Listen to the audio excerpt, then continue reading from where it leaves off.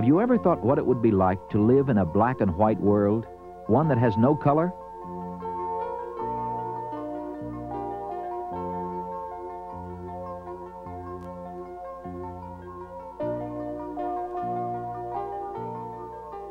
Color-coded traffic signals tell us when to go and when to stop. The color of certain foods gives us a clue as to their freshness.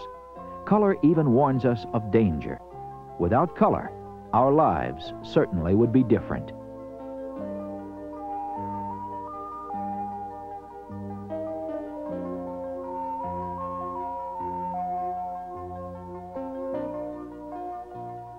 Color is as important indoors as it is outside. For the most part, we are accustomed to the way things look under daylight or incandescent lighting conditions. To save energy, though, the use of different types of lighting systems has increased in recent years, and this change has created some problems. Energy-efficient lights can cause colors to shift from what we are used to seeing to something very different.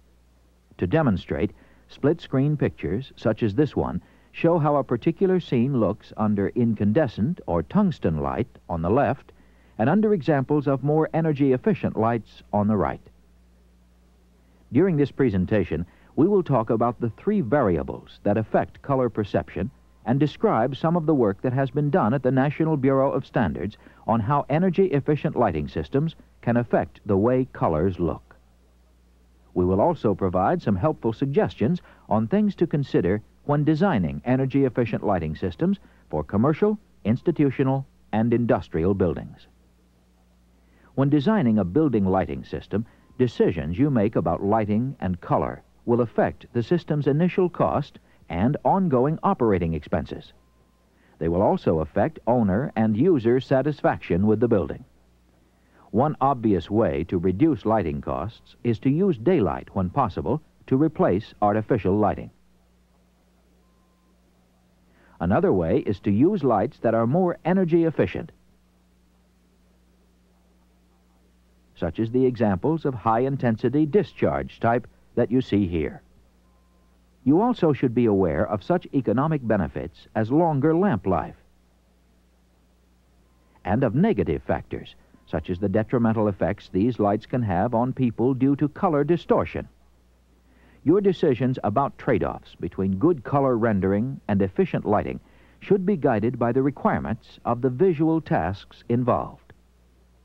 Color distortion can make pairs of colors that need to be told apart look too similar to each other, make single colors that need to be identified in an absolute sense look the wrong hue, or finally make the whole pattern of colors look peculiar in a way that some people don't like.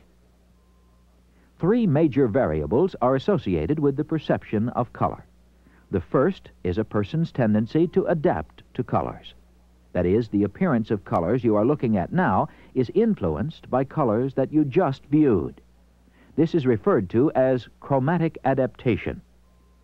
The second major variable affecting perception is the colorant, which gives an object its color.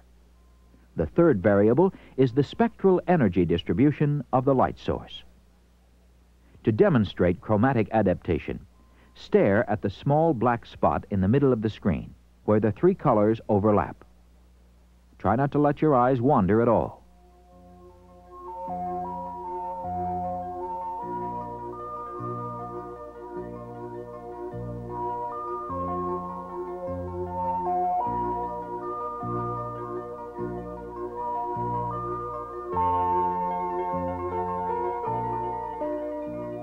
If things start to fade or look misty, that's a good sign. Keep staring a little longer. Now stare at the black spot in the middle of this white field. The after image, which should appear in complementary colors, illustrates how adaptation of the eye and brain are critical in the perception of color. The colorant in an object, the second variable, is usually a pigment or dye which selectively absorbs more light in some wavelength bands than in others and reflects what is left in each wavelength band back to the eye. The curve indicating the fraction of light at each visible wavelength reflected back to the eye is called the reflectance spectrum of the object. It is important to be aware that many different reflectance spectra can lead to the perception of exactly the same color in the eye. Each different type of light source has its own characteristic spectral energy distribution, or spectrum, the third variable. A spectrum may be continuous, as in an incandescent lamp, have energy emitted only at discrete wavelengths, as in some energy-efficient lamps, or it may have a combination of both, as in other energy-efficient lamps. The second and third variables interact because the light that is reflected by an object to a greater or lesser extent at each wavelength is part of the light that falls on the object from the light source. The National Bureau of Standards has been studying these variables to better understand various lighting applications and the limitations of energy-efficient lights. This research is conducted in the Illumination Color Experimentation Laboratory, part of the Bureau's Center for Building Technology. The U.S. Occupational Safety and Health Administration provided funds for constructing the laboratory and for related research. This laboratory provides a realistic environment for studying changes in color rendering or the way colors look under energy-efficient lighting systems. Changeable walls allow the researchers to vary wall colors and reflectance values. The chamber was designed so that different lights can be switched on and off for comparison purposes. The output of different lights can be combined in various proportions to study how a mixture of lights affects color rendering. The laboratory contains several of the many types of high-intensity discharge lamps available on the market today: low-pressure sodium, high-pressure sodium, clear mercury, and metal halide. It also has incandescent and fluorescent lighting. Each type of lamp has a unique color spectrum. Now, using the chamber, let's examine the perceptual color changes that can occur when these light sources are used. Here are several U.S. Department of Transportation color tolerance charts, which correspond to the current ANSI standard safety colors of the American National Standards Institute.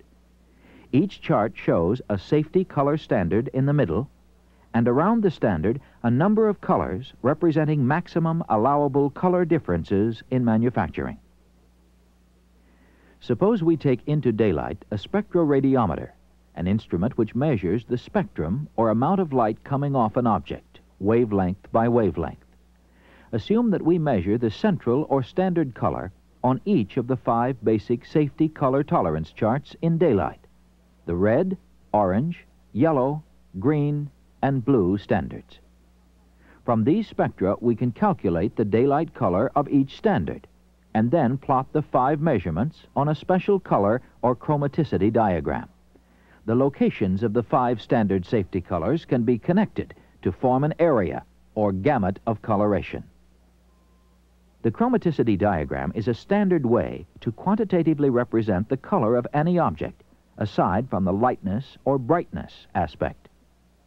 The diagram is based on the fact that any color can be matched by a mixture of 3 fixed colors, called primaries. They are red, green, and blue. We are talking here about mixing lights, not mixing colored materials such as paints. Given any color, we can calculate how much of each primary color would be needed in a mixture to match that particular color. Then we can plot the fraction of red in the mixture as the horizontal or x-axis in the chromaticity diagram. The fraction of green may be plotted as the vertical or y-axis. Whatever remains is the fraction of the blue primary in the mixture. For example, to match whites, more or less equal amounts of all 3 primaries are needed. So the whites are colors located in the middle of the diagram. Another example is the standard blue color, represented as the point of intersection of lines extending from the X and Y values on the chromaticity diagram. The gamut of coloration is constructed by connecting lines between points representing the 5 basic safety colors. Now, let's measure the 5 standard safety colors under an artificial light source, in this case an incandescent light, and again plot the results in the XY diagram. The gamut has rotated slightly toward the long wavelengths, but is still roughly the same shape and size. Since the distance between the points is roughly the same as before, there is no trouble distinguishing one color from another. Now, what happens when the standard colors are measured under clear mercury light? The gamut has become shifted and distorted. The red standard is no longer in the red region, but is instead in the yellow region, whereas the blue standard does not shift much. From this, we can predict that blue colors will show up well under mercury, but reds will not. And in fact, this corresponds with what people see. Now, let's repeat the measurement, this time under high-pressure sodium light. Again, the gamut of coloration has shrunk and shifted. So we would predict that colors such as reds, oranges, and yellows will look more similar to each other under high-pressure sodium than under daylight. That is a valid prediction. However, these predictions can only be trusted so far. The chromaticity diagram is based only on the light reaching our eye from the sample, and it makes no allowance at all for our first basic variable, the observer's state of adaptation. Under high-pressure sodium light, all 5 of the standard safety colors have been physically shifted into the region of the chromaticity diagram that we normally identify as orange. Even the blue standard has been pushed physically into the orange region because of the heavy concentration of light energy in the orange band of wavelengths.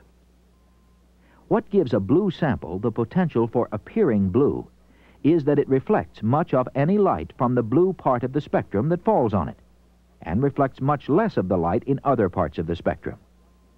Since ordinary white illumination contains energy in all parts of the spectrum, including the blue, when we shine such light on a blue sample, the sample reflects to the eye a substantial amount of blue energy, and less energy in most other parts of the spectrum. However, high-pressure sodium does not have much energy in the blue end of the spectrum. So, although the blue sample is good at reflecting blue light, there is little blue light for it to reflect. On the other hand, although the blue sample is poor at reflecting orange light, much of the high-pressure sodium light is in the orange range, so a good deal of the light reflected from the sample is in the orange part of the spectrum. Despite all this, because of chromatic adaptation, nominally blue samples, such as this plate, actually look blue under high-pressure sodium light and not orange. Thus, only the crudest sorts of predictions can be made from chromaticity alone, without somehow allowing for adaptation. Unfortunately, finding a good formula for accurately predicting the effect of adaptation is currently one of the chief unsolved problems of color theory. Now, let's examine the effect of these and other lamps on the colors of familiar objects. Here is the spectral energy distribution of incandescent light. Here's what our laboratory looks like under incandescent light on the left, compared with various energy-efficient lights on the right.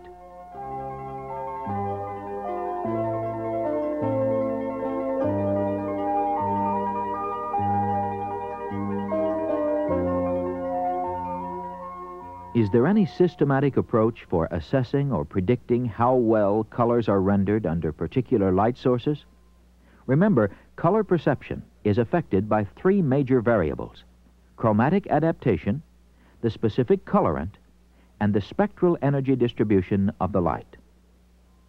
A number of rating systems are described in the technical literature, but none of them is totally satisfactory. We will describe the most widely used system, the color rendering index, which is based on predicting the average change in appearance of 8 standard color chips when illumination is shifted from a standard reference source to the one being evaluated, in this case, high-pressure sodium. The definition of this index involves gauging appearance shifts by corresponding shifts in chromaticities. For example, this diagram shows the color rendering of a test lamp through the chromaticities of the 8 standard colors as illuminated by the lamp, seen as circles, and by the reference source, seen as squares. There is such a close agreement that this lamp has a color rendering index of 95 out of a possible 100. The UV diagram seen here is similar to the XY chromaticity diagram shown earlier, when shifts in the gamut of coloration were demonstrated. The name UV refers to the variables plotted on the axes and has no connection with ultraviolet light. The UV and XY diagrams incorporate the same facts about mixtures of colored lights except for the spacing between colors, which is different. In this diagram, the distance separating any 2 points is approximately proportional to the amount of difference that people see between the corresponding colors. This is true for the UV diagram, but not for the XY. So, UV is used when making predictions about differences between colors. Now, let's examine another test lamp and see how it renders the standard colors, the circles, compared with the reference source, the squares. To the eye, the color of the light from this test lamp is the same as the color of the light from the good color rendering lamp we just considered. But the spectra of the two lamps are very different. As you can see, the test chromaticities here are a long way from the reference colors. The color rendering index of this lamp is only 18 out of 100. When the color shifts are large, the index number is low, as in this case. Often lamps are advertised on the basis of their color rendering index, but this provides only part of the information needed. Lamps such as high-pressure sodium have relatively low color rendering indices, and yet some people perceive colors under them to be truer than one would predict on the basis of the color rendering index. The reason is the great amount of adaptation that takes place in the human visual system. Thus, in areas where critical color recognition work is not required, you can consider using an energy-efficient lamp, even though it has a low color rendering number. In addition to putting out more light per unit of electricity, high-efficiency lamps last much longer than familiar incandescents, a distinct advantage where replacing lamps is difficult. On the other hand, where color recognition work is a key factor, high-intensity discharge lamps of the types currently available should not be used. For example, in a new federal building in New England, which includes a medical facility, the lighting that was installed shifted the colors so much that doctors were unable to see the true color of a patient's skin or tongue. Had experts from the lighting and medical communities been consulted prior to installing high-pressure sodium lamps, the lighting system in the medical area would not have had to be replaced after the building was completed. Some other disadvantages of energy-efficient lights are that initial cost is high, and there is sometimes an initial consumer resistance. Many energy-efficient lighting systems, when first installed, may be objectionable to the user because of the unusual color rendering of familiar objects. This perception can be overcome somewhat through the use of carefully chosen interior colors. We have seen that it's not currently possible to predict with much accuracy how colors will look under energy-efficient lights using chromaticity diagrams or formulas. It remains better today to view interior colors, objects, and fabric samples under the same type of light source as the one proposed for installation before making final selections.